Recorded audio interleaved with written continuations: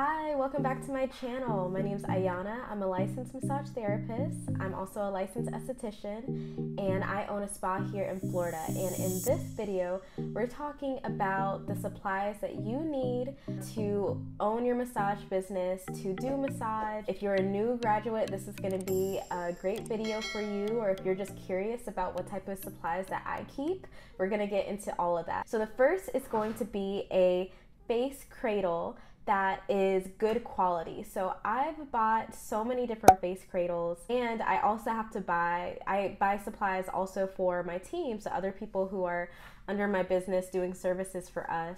One of the biggest problems I've run into is finding good quality face cradles. So what will happen is these face cradles will get all like crumply, and like pieces of the coating will start falling off. You want to get a good quality face cradle. I'm going to link everything that I'm talking about down below so you could see what I'm talking about. But you want to get a good quality one that feels sturdy. You don't want anything that feels like really cheap or plasticky. In addition to that, something that can help you protect those face cradles is if you get a fleece set to go over the face cradle. So this is going to be a fleece cover that goes over your face cradle so that it doesn't get messed up too soon. The second thing is to have a good quality oil. The oil that I like to use is rice bran oil, and I'll also link that down below. I just like the consistency. I like that it's not too oily, that it absorbs into the skin really well. I do lymphatic drainage massage, so addressing scar tissue is a big part of my job, and I find that this type of oil really helps with scar tissue because it has a lot of vitamin E already in it. So that's the oil that I recommend. I personally don't like to use creams because you just never know who's allergic to what. So I like to use something that's 100% oil, not cut with anything, no fragrances, no dyes. And so I recommend rice bran oil. Next thing is to have a cart. So I personally don't use carts. I do have some people on my team who use carts. I'm so used to carrying the table, and I've had some carts kind of clunk out on me or not be the best quality. You all have recommended me carts because you see me in my vlogs carrying my table, and so I'll put a picture of what the cart looks like, but this is essentially going to help you carry your table. I don't personally use them. The next is going to be a portable speaker. So you want to have a portable speaker, especially if you're doing mobile massage. Even if you're just at your suite, you want to have a speaker there so you could play music and set the mood and all that stuff. The next thing you want to have with you is just extra, we call them like ponytail holders. There's so many different names for this, but essentially it's what will hold your hair back like this. I especially need to do it because I have a lot of hair, as y'all can see right here. So I think it's important to keep your hair back, so it's good to have some extra ponytail holders.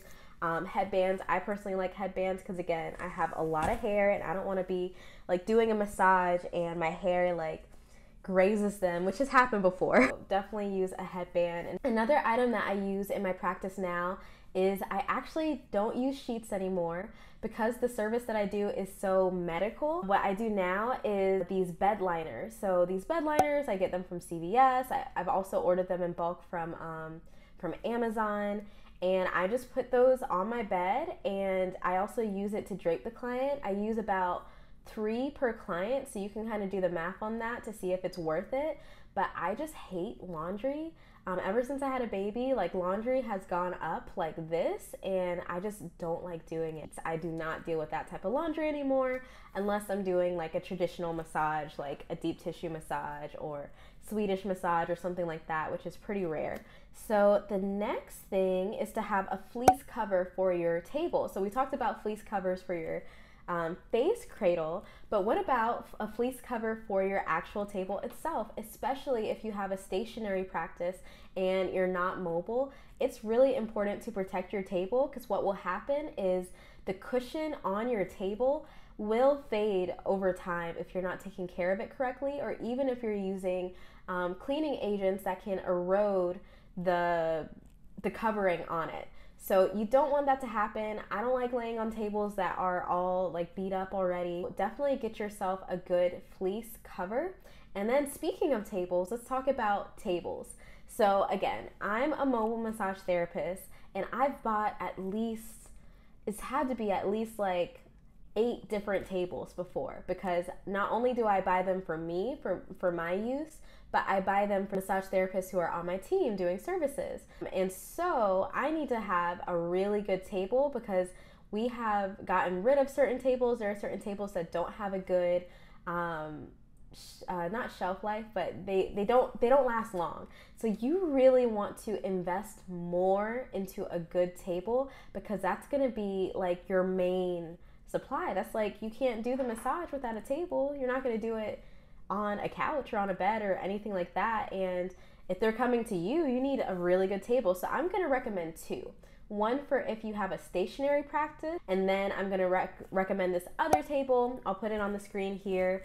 I don't know the names of the models. Those are 2 recommendations for a table. One for if you have a stationary practice, and then one for if you are mobile and you need something lighter, something that is aluminum and isn't going to fade out on you. Here's a bonus supply, and this is something that I was excited to get in my practice. I went about 2 years without having one, but that is going to be this right here, the iPad. If you saw me looking down, I was looking down at this because this has my notes, but I actually purchased this with business credit, which was really cool. But this thing comes in handy. I'm actually going to tell you some of the apps that I use on this thing. It's called Zen Clock, so maybe you've heard of it, but essentially it does this, and this helps me keep track of the time. Not only does it have like the time, but you can also set a timer. So you could set a timer. So if you're doing like a 90-minute session or a 2-hour session or a 50-minute session, you can actually keep track of the time on this thing.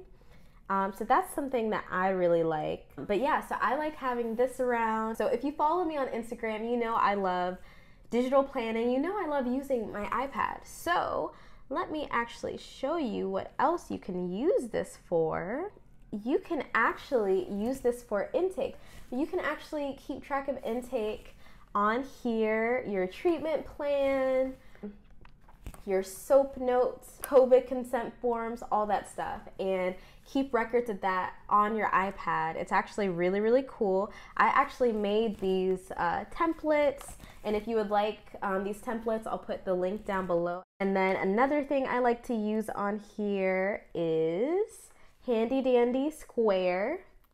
So I can actually take payments and things like that, look at transactions, and get tips using the Square app on this thing. So the iPad actually comes in handy. I know it's a bigger investment, but I say it's worth it because there's just so much you can do on this. And then the very, very last thing that I'll talk about is always have your business cards with you. As you can see, I have a QR code on here. I have a whole video on how you can put your own QR code, and this leads to how clients can leave reviews and book with me and all that stuff.